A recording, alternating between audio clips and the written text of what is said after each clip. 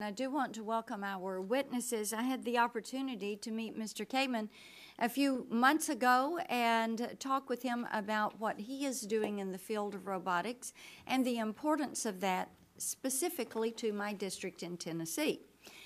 Brentwood Academy, which is in my district, the Iron Eagles are the international champions.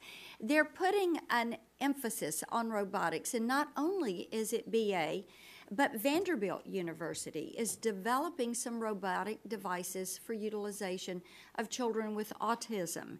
We are seeing other schools in the area begin to integrate robotics and the utilization of robotics, the development of this technology into core curriculums in science and math, the STEM activities.